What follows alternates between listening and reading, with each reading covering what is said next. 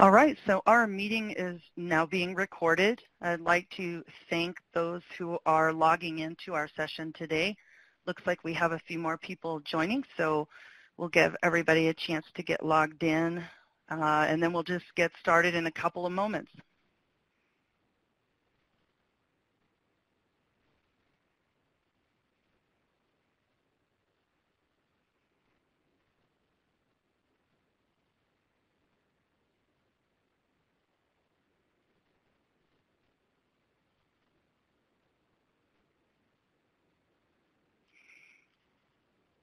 All right, so I have begun our recording for today's session, so I will go ahead and get started. For those of you who are logging in at this time, you'll see the conference number located in the top right of the screen.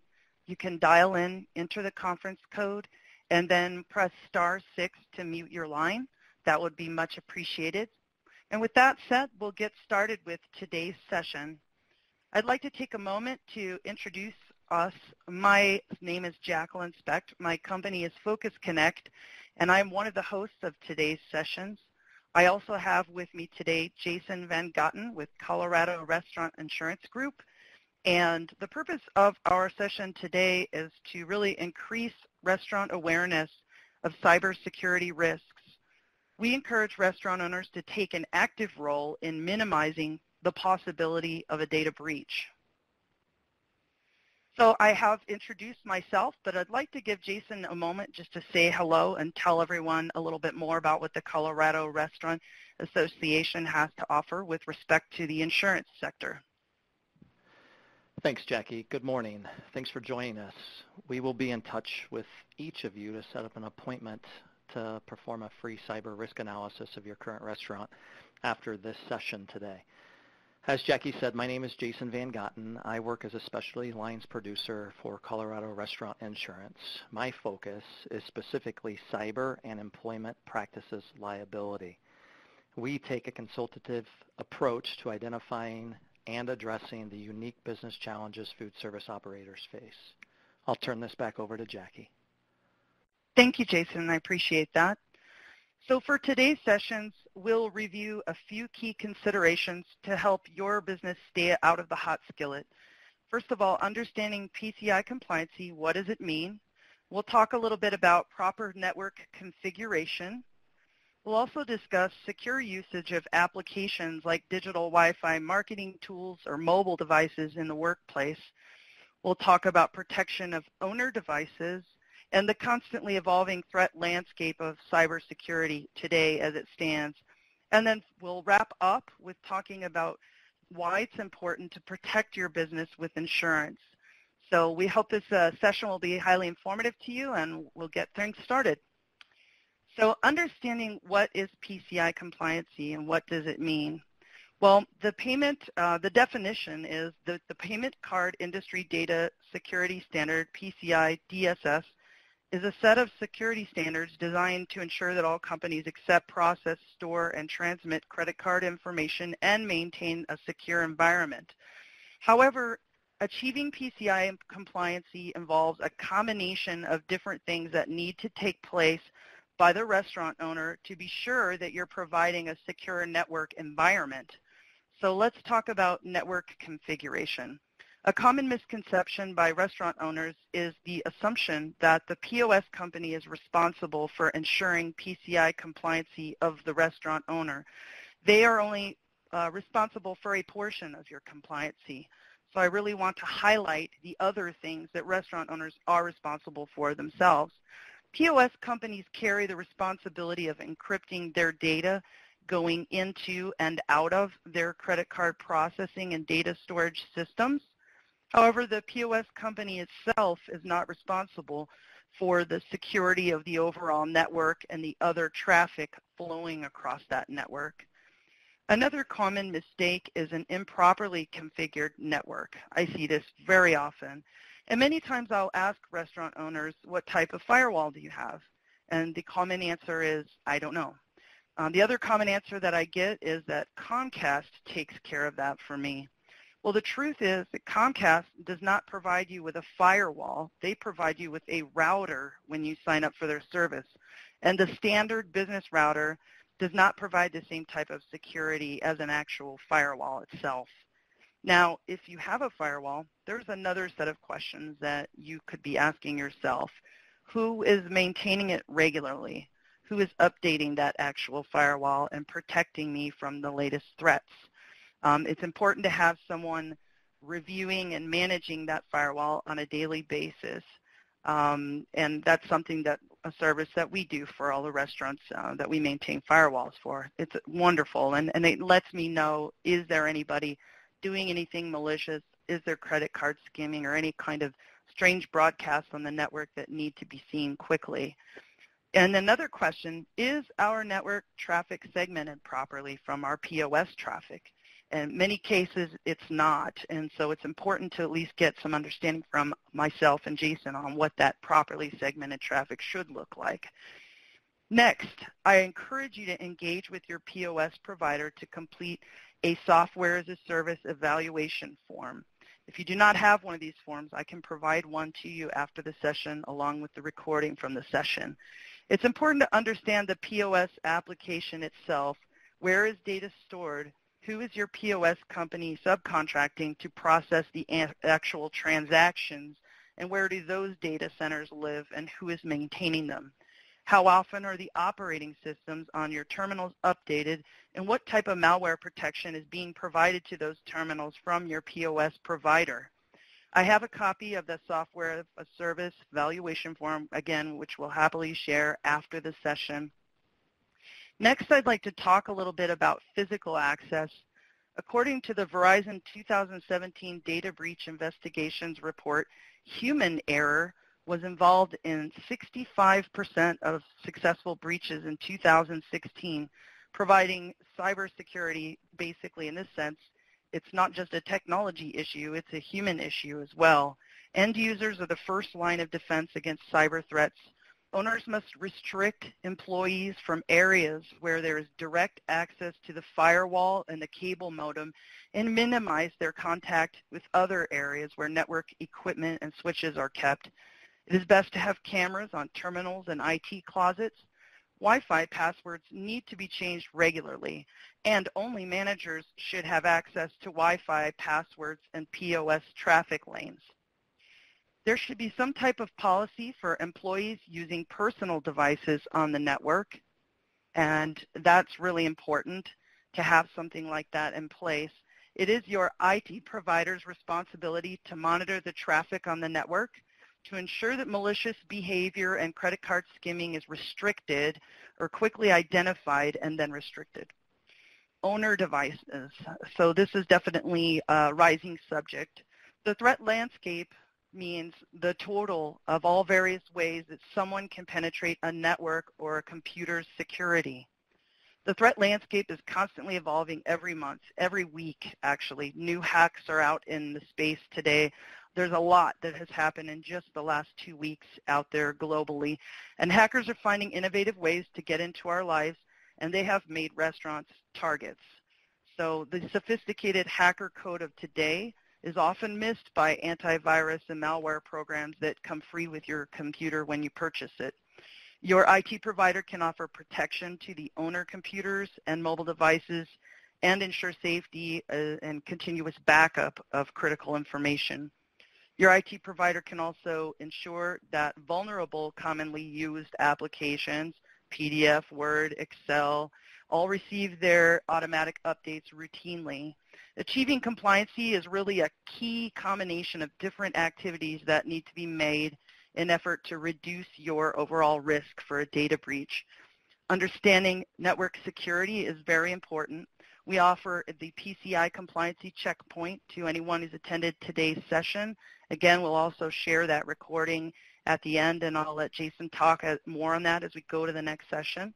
We can help you identify issues with network configuration, review best practices for physical access, and review personal protection of owner devices. So let's talk a little bit about the risks. Risks are everywhere. In today's threat landscape, there are many points of entry. So POS system traffic must be protected on the network. The POS systems themselves must be constantly updated with latest operating systems and industrial-grade antivirus and malware protection agents. Cloud-managed networks are really the best way to ensure protection against credit card skimming and malicious network activities. And when I mean a cloud-managed network, I'm talking about companies like Cisco, Meraki, and others that back their products with a team of people making constant updates, upgrades, and monitoring your network, which helps administrators like myself stay on top of malicious activities on the network and minimize your impact. Another common method we've seen a lot of in the last year or two is phishing. Some of the biggest companies out there are susceptible to phishing attacks, and phishing is fake websites that look like real websites. For example, Apple has had a bit of struggle with that, and also Apple iCloud has suffered some vulnerabilities, people getting emails saying it's time to update their iCloud preferences. Unfortunately, some of those emails don't come from Apple. So you want to take a close look if you're using Apple personal devices or any iCal events that you get that are not solicited. So if you see someone inviting you to something in your calendar and it's not somebody you know, do not accept the invitation. I've also seen Wells Fargo looking websites.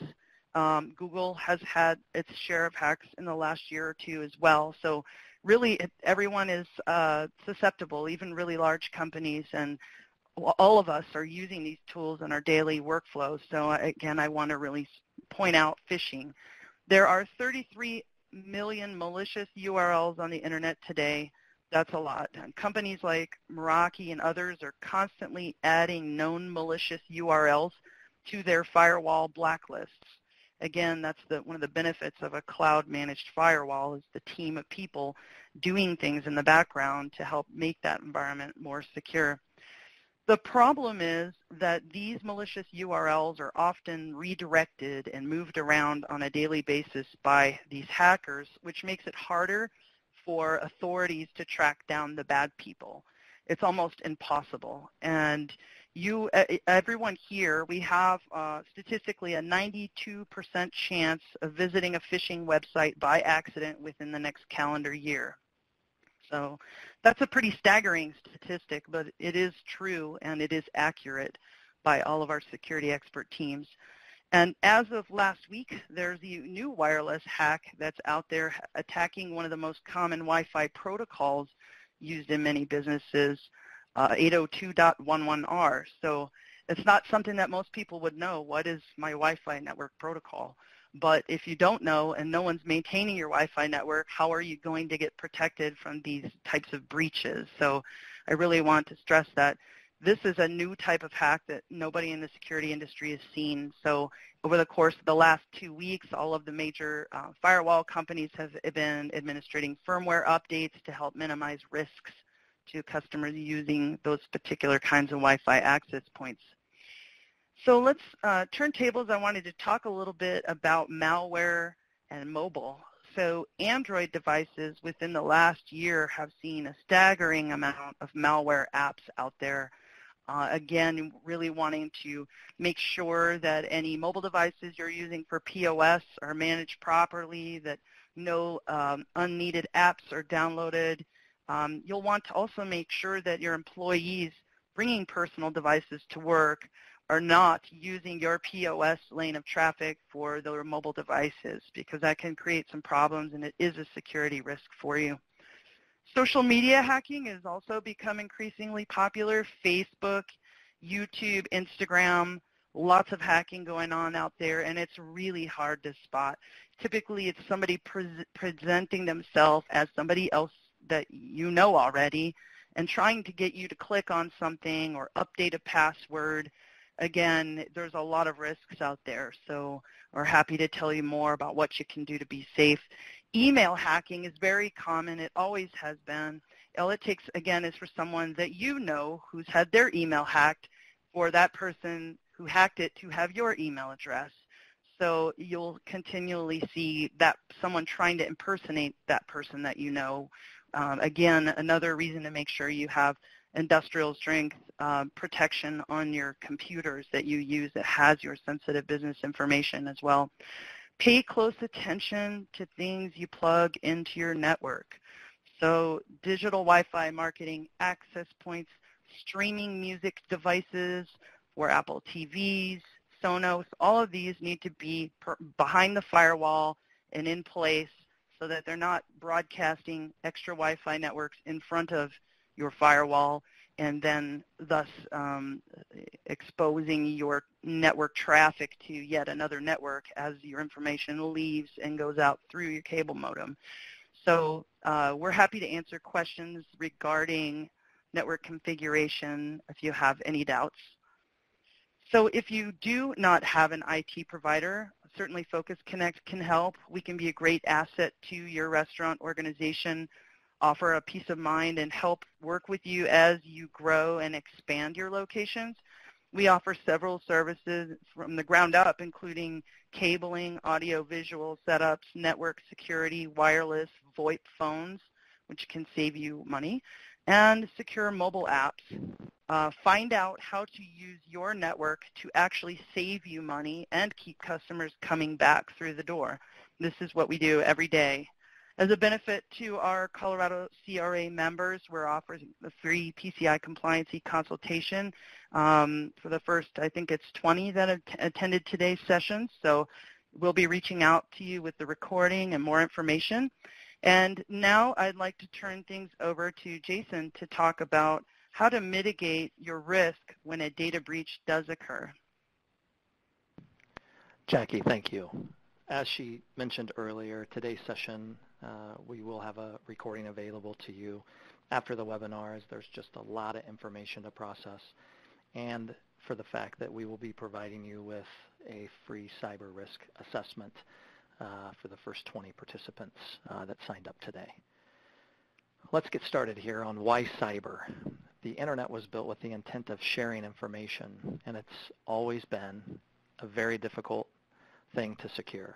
The first cyber policy was written in 1997 through AIG. This is when the change in accountability began to take place for business owners. It was a third-party liability policy only, and I'll talk a little bit more the difference between third-party and first-party. And it was basically what they referred to as a hacker policy.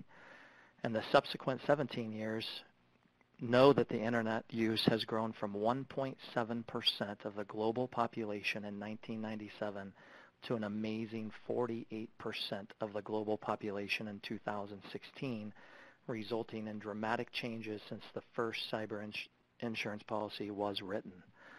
As of April of this year, 48 states have privacy laws requiring prompt notification if personally identifiable information that is not encrypted is lost, stolen, or disclosed. Failure to comply with the privacy law can lead to significant fines or penalties levied by either state or federal agencies.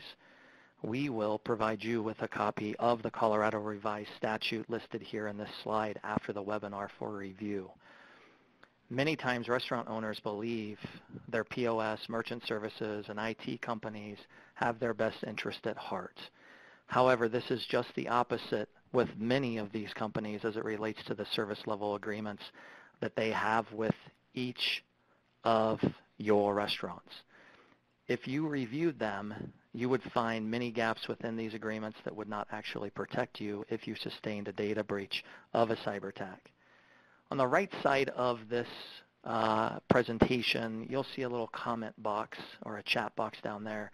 At the very bottom, if you could just type a Y or an N in the chat box if you have reviewed your service level agreements with your third-party vendors, that'll just kind of give us an idea if you have or if you're even aware of these service level agreements with those particular vendors.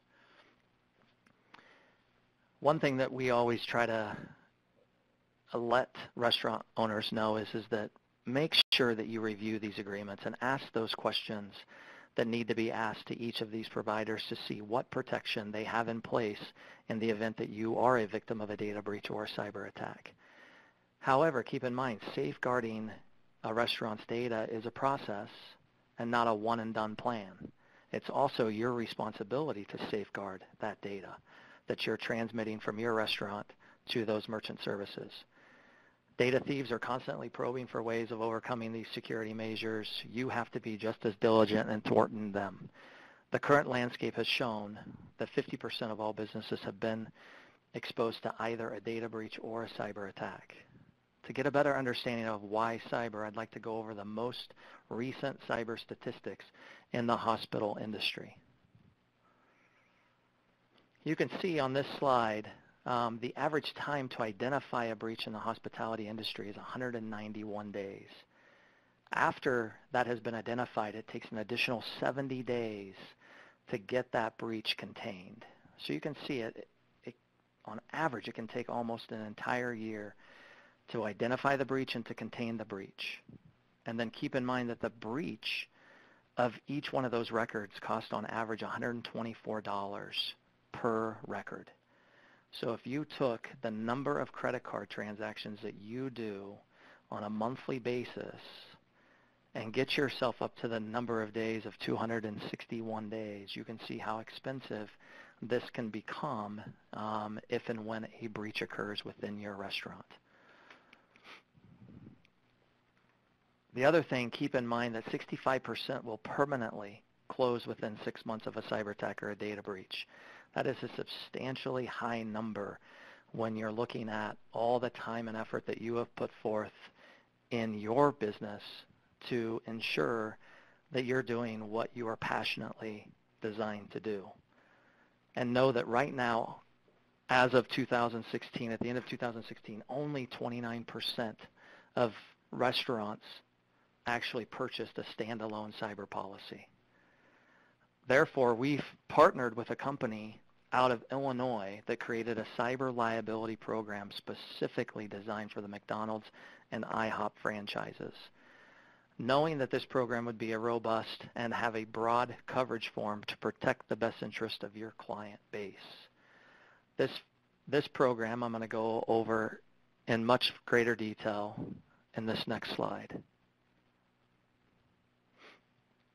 This is a standalone program that picks up not only first-party costs, and first-party costs include such things as forensics investigations, business interruption, extortion, computer data loss and restoration, but it also picks up third-party costs. And if you recall, in the very first policy that was written by AIG, it only picked up third-party costs. So those third-party costs would include economic harm, network security and privacy liability, employee privacy liability, as well as electronic media liability. So not only are you getting third-party in this particular program, but you're also getting first-party. That's the important component of the particular program that we offer to our restaurant owners. As I spoke to you earlier in the previous slide, there are 48 states that are now required to notify all individuals affected by a data breach. Therefore, when a breach occurs, no one ever really knows who to call upon. However, within this program that we offer, there's only one phone call you have to make. And our program has a breach response team to act on your behalf once notified. So all you have to do is pick up the phone, call that telephone number, notify them that you believe you have had a breach, and at that point in time, those individuals will go to work. And how they go to work is that they actually coordinate the IT experts, specialized attorneys to help you establish what's been compromised. They're going to assess your responsibility. They're going to notify those that you actually have to. The notification is required when personally identifiable information has been compromised. In addition, not only will they deploy all the right people, they will also coordinate credit and or identity monitoring for all your customers that have been breached and PR advice to help you safeguard your reputation after the breach. The program also, of course, indemnifies your losses from lawsuits or regulatory actions, the risk of which may be reduced by a well-coordinated breach response but can never be completely eliminated. This webinar is one way we are educating the hospitality industry, and we believe that by retaining some of your risk through education such as this webinar and through the 30-minute free risk assessment of your restaurant, that you will be better prepared for what may come of any data breach or cyber attack. And we plan to continue these webinar series and provide more news articles related to the topic through the Colorado Restaurant Association newsletter. Keep in mind, if a data breach cost you even one loyal customer, I consider that, and I